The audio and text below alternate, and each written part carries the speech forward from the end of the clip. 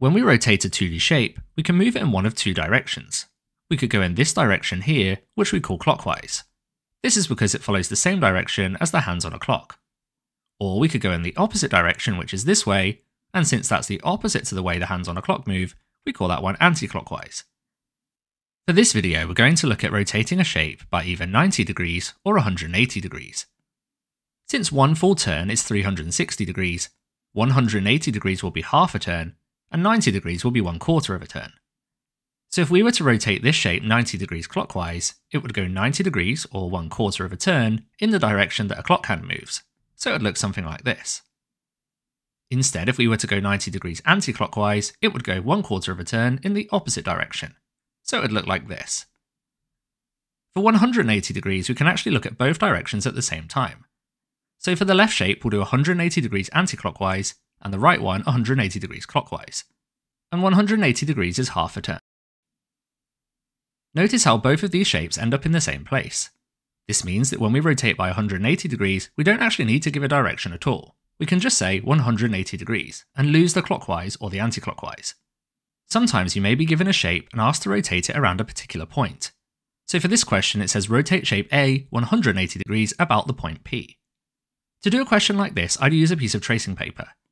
First of all, trace around the shape that you're going to rotate, and then take a pencil and place it firmly onto the point you're rotating around. So we'll place a pencil on the point P here. Then, with this firmly pressed in place, turn your tracing paper the amount of degrees you've been asked to. So for this one, it's 180 degrees, so that's 1/2 a turn. And remember, it doesn't matter if I go clockwise or anti-clockwise for this one. So I'm going to go half a turn clockwise.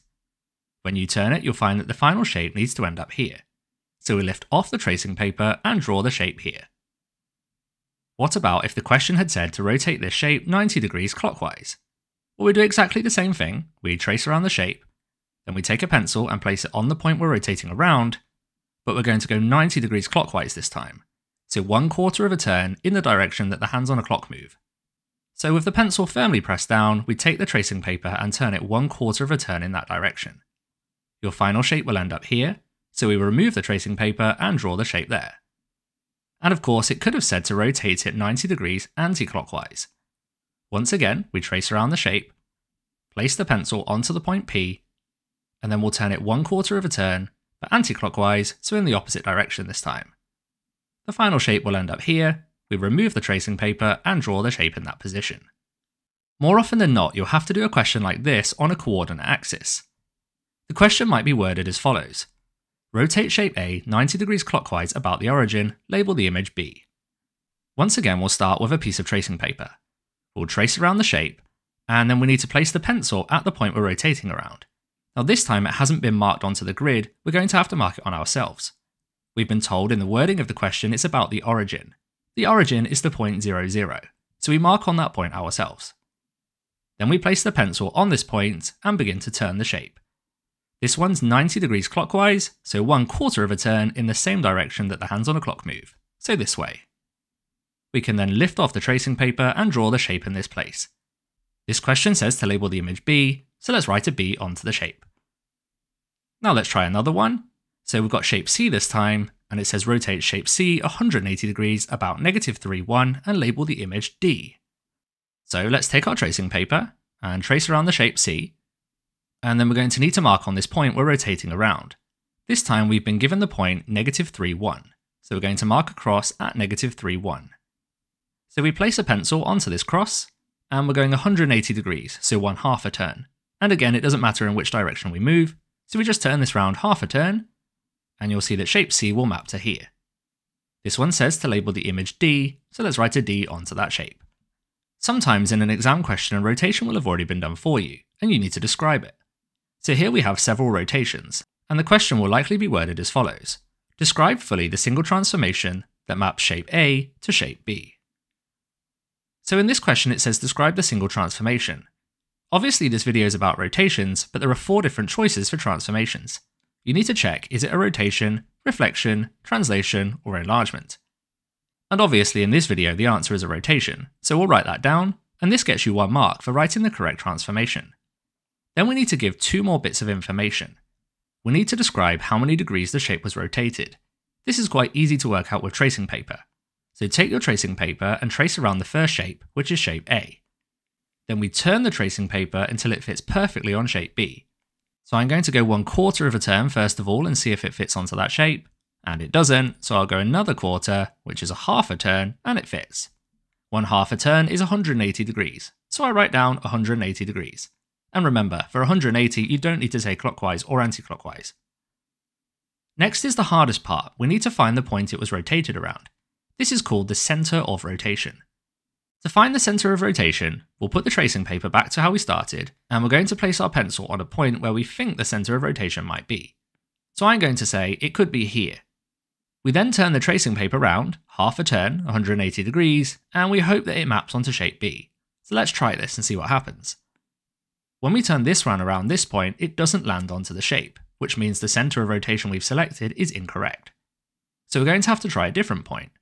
So I'm now going to try this point down here. If I turn it around half a turn and hope that it lands on shape B, but unfortunately it doesn't. So we'll go back and try again. Now let's try this point here. If I turn this round 180 degrees, half a turn, this time it does land perfectly onto shape B, which means this must be the centre of rotation. You can see its coordinates are 3 on the x-axis and 4 on the y-axis. So we can complete our description of the transformation now by saying it's about the point 3, 4. Now there is a way of finding the centre of rotation that's quite long and complicated. In most cases you'll find it much quicker just by guessing a few points. It might take you a few goes to find the actual answer, but it is quite a quick method with some practice. Let's try this for shape C and D. So this question says, describe fully the single transformation that maps shape C to shape D. So we're going to do exactly the same steps as we did before. We're describing a single transformation, and we know in this video that it's going to be a rotation, so we write down rotation. This gets us 1 mark. Then we need to decide how many degrees it's gone. So we're going to trace the shape. Shape C is the one we're starting with, and we're going to turn it until it fits onto shape D. This one I need to turn 1/4 of a turn in this direction, which is the opposite way a clock goes, so that'll be anti-clockwise. So I can write down that this was rotated 90 degrees anti-clockwise. Then we'll return the tracing paper to its original position and try and find this centre of rotation. Remember, it might take you a few goes. So I'm going to place my pencil here first of all and see if it lands onto shape D. I turn it 1/4 of a turn and unfortunately it doesn't. So I'll go back and try a different place. Next I'll try here. So we'll go 1/4 of a turn anti-clockwise, and it still doesn't match, but it looks like I'm getting closer. Next I'm going to try this point here, and if I go 1/4 of a turn anti-clockwise, this time it does fit onto the shape. So I found the centre of rotation, it's actually at 0, 0, or the origin. So we would say that this is about 0, 0. And let's try the final question. So we're going to describe fully the single transformation that maps shape E onto shape F. Exactly the same process as before. There's a single transformation, which we know in this video is a rotation. Then we're going to trace the shape, and we're starting with shape E onto shape F, so we should trace shape E. Then we turn the tracing paper so that it fits onto shape F. This time I need to go 1/4 of a turn in a clockwise direction, so it must be 90 degrees clockwise. Now let's return the tracing paper back to shape E, and we'll try and find the centre of rotation. It might take a few goes, so let's try this point here first of all, and we're going to turn it 1/4 of a turn clockwise, and it doesn't quite fit, but it is quite close already. So let's go ahead and try this point instead, and if we go 1/4 of a turn in a clockwise direction, it does fit, so this must be the centre of rotation. This one has x coordinate 6 and y coordinate -5, so we'd say it's about the point 6, -5.